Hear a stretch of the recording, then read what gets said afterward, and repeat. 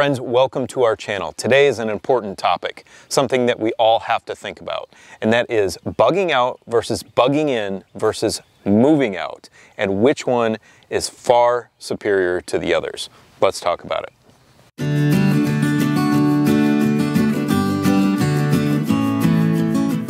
Today I'm going to talk about 10 reasons and maybe a few bonus reasons why you should never bug out of your secure location. And also I'm going to talk about 4 reasons why you should bug out of a location.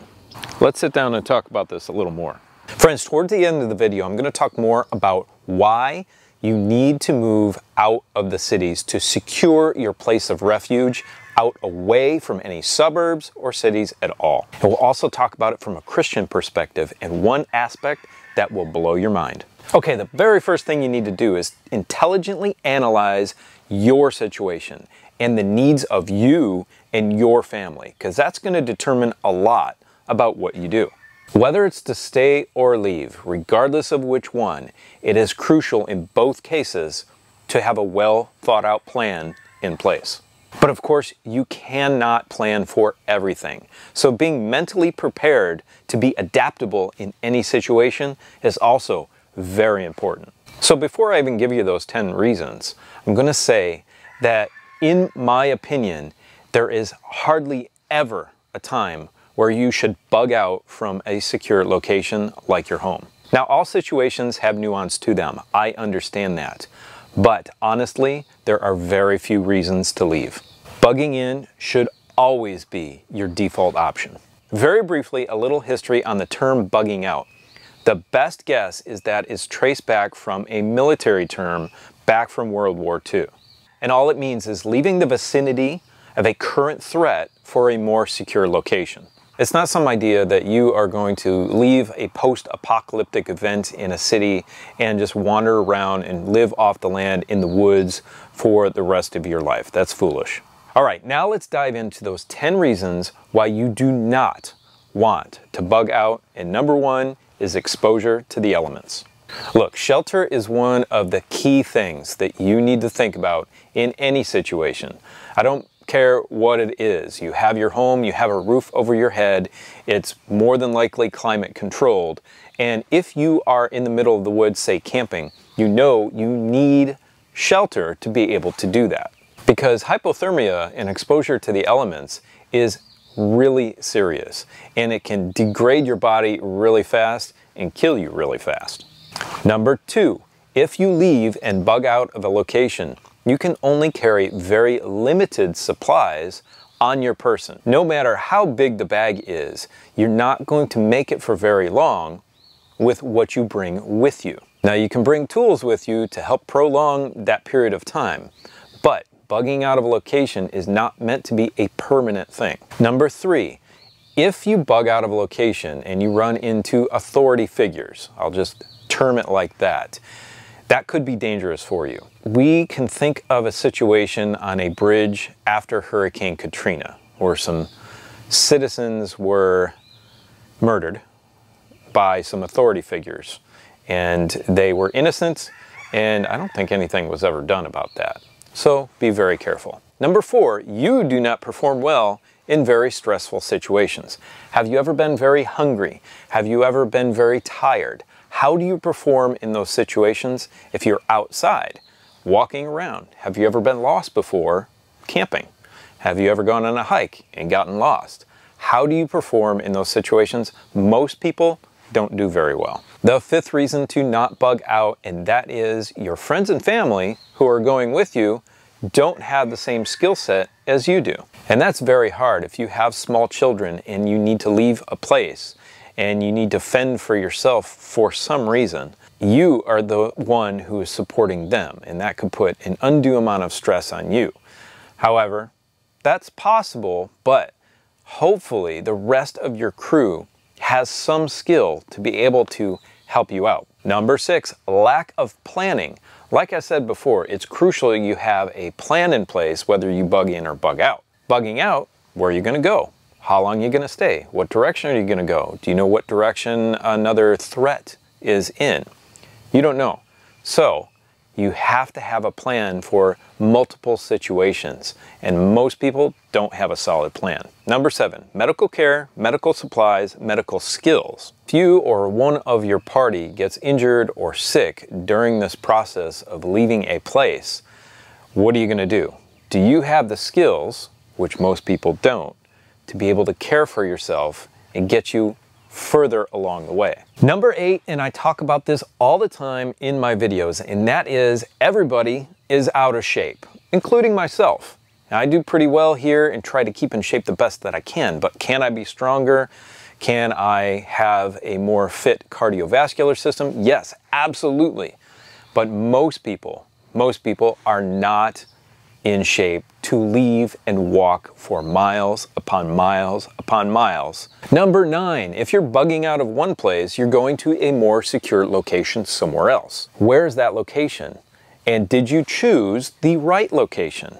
Can you get to that location?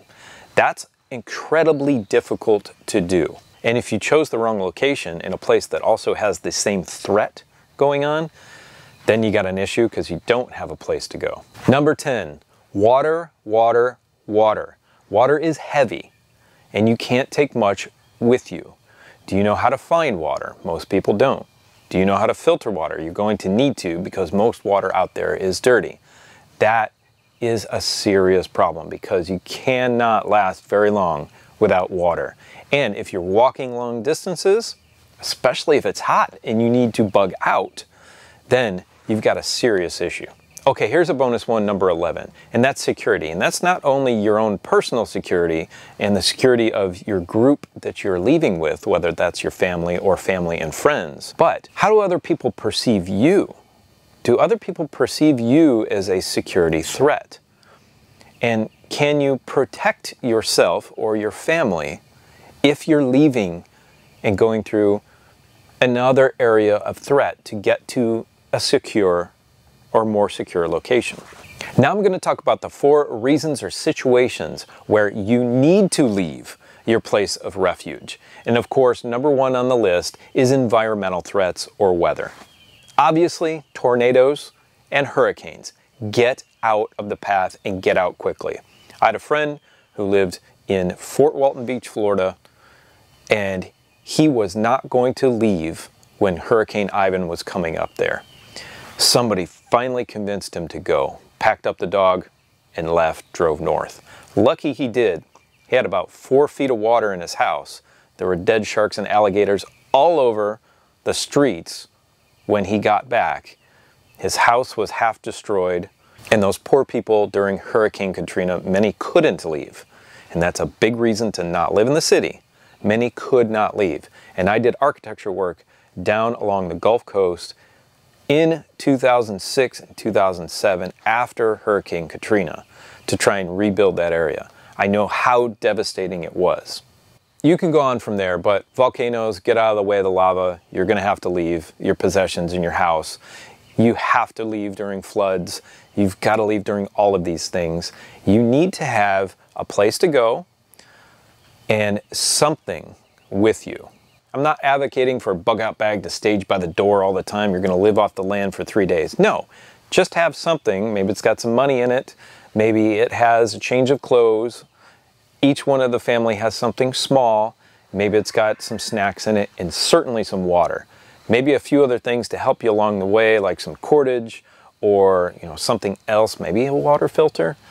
Though that's not necessary, because usually to get out of the path of those types of environmental disasters, you can get in your vehicle and go. Make sure your vehicle is always full of gas, and make sure your path isn't through the center of the city where you're going to be sitting there for a long period of time. Okay, let's talk about the second one, and it kind of splits into 2, second and third. And that is 1, a growing human threat.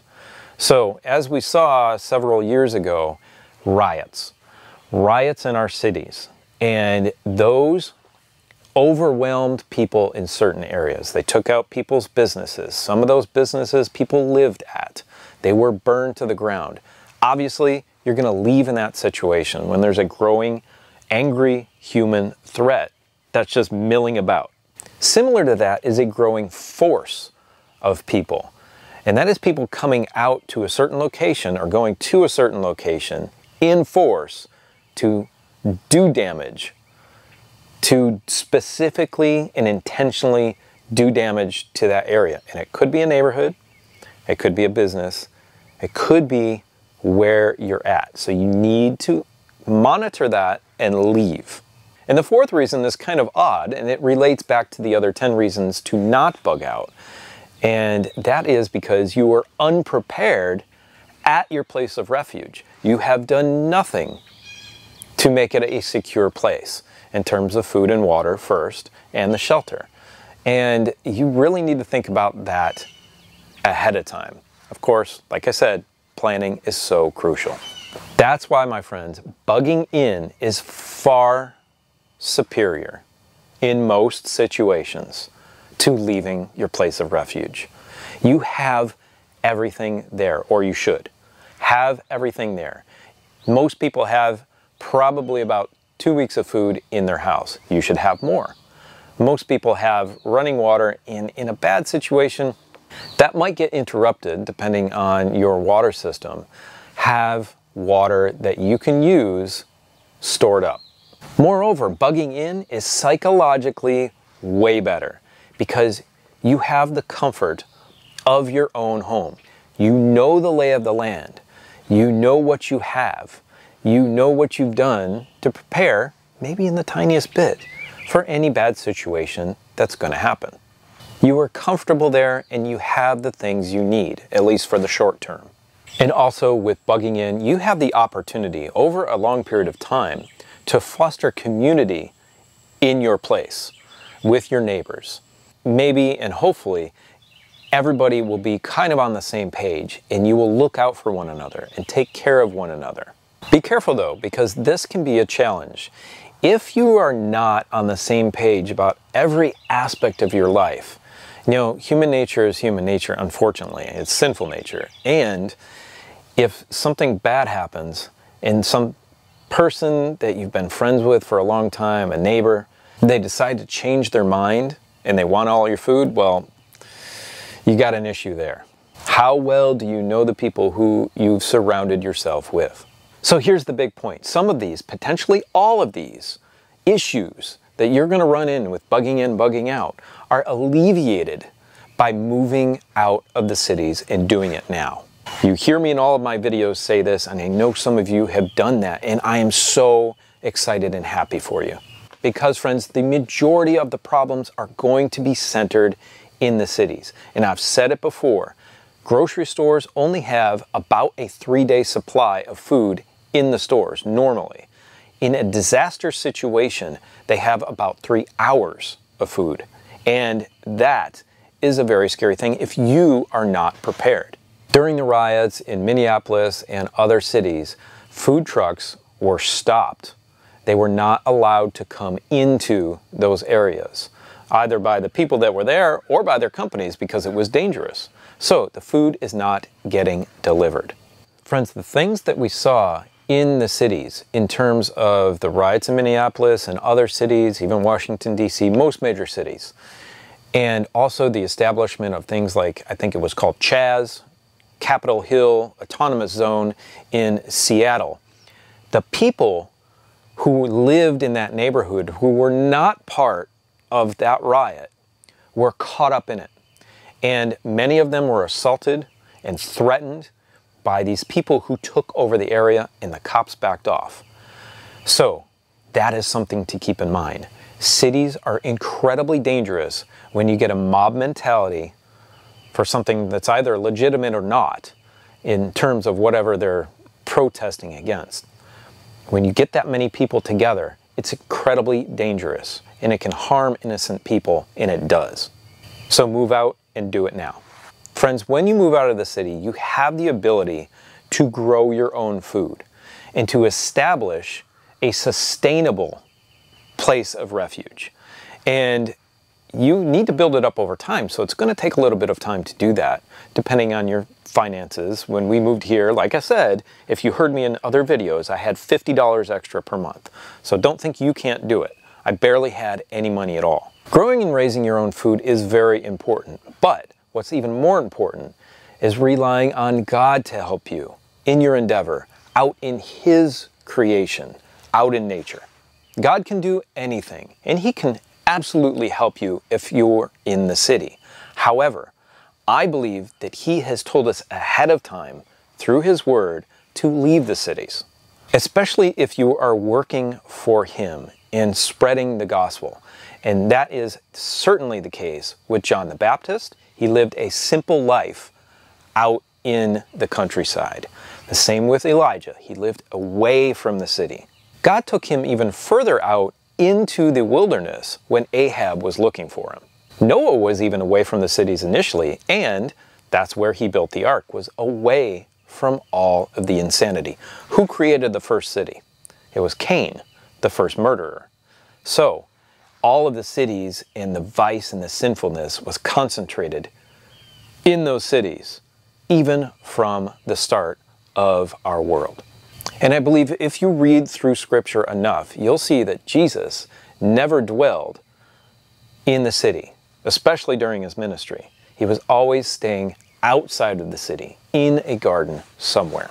He went into the city to minister and heal people, but He retired back out of the cities. So the countryside is the ultimate bug out location and bug in location. It is where we should be all the time, raising food for our family and communing with God out here. Now I know some will say that violent hands will come and take what I have. And yes, that might be the case. And you know what? I'm prepared for that. And I'm prepared for that in a way that might be different from you. I am relying solely on my Creator God, who can do anything. He brought me out here. He's the one who impressed upon me through the Holy Spirit to leave my career and come out here with my family. And if someone comes and takes our place and takes all of our stuff, that is a test of faith for me. I know that all good things are from God, and He wants the best for me, and He even takes care of the birds, the Bible says. So, that'll be an extreme test for me and for my family. But again, can we take anything to heaven with us? No. So we'll have to give up all earthly things anyway. Don't be like Lot's wife. Her heart longed for the city and her stuff that was back in the city. Don't turn around and become a pillar of salt. Ultimately, too, friends, in the last days, the Bible teaches that there will be a small remnant of God's church. A remnant is a small piece that looks exactly like the original followers of Jesus. Revelation 12:17 says, "And the dragon was wroth with the woman." And we know from Bible prophecy, a woman represents a church in prophetic talk. And the dragon, of course, is Satan. And it says, "And he went to make war with the remnant of her seed." Well, the seed is Jesus.